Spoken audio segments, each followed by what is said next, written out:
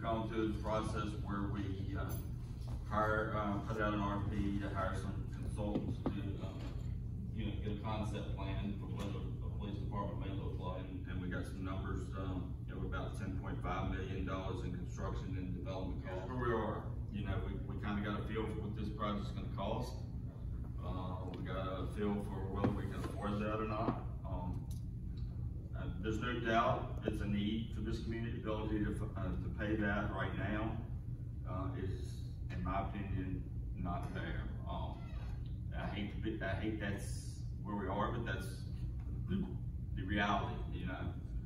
It would take a substantial tax increase, which I'm not comfortable putting on our citizens right now. I think at this point in time,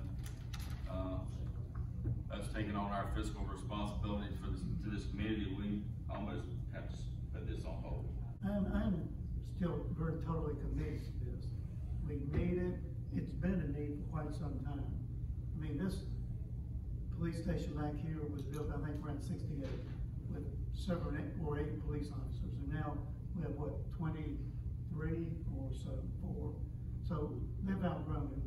But I think the Davenport report was a culture shock. It hit us between the eyes, and we realize right now we just cannot afford it. Now, in a few years, maybe when interest rates come down, if possible, it may be more affordable. I am committed to some sort of new police building and state. Utilized structure at Liberty Lake Park in the community building, and we're working with Public Works Director, with police staff.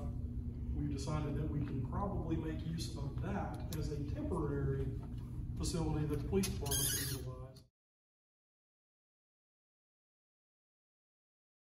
In addition to relieving some of the space crunch downstairs, allow us to reconfigure that. Also gives us some more constant presence at the park, which we think is a good idea. We want to take care of town, we want to take care of our officers, we want to take care of our employees. So, like I said, when we get out of debt, and maybe a couple of years from now, might be a better time to look at what we can do and what direction we can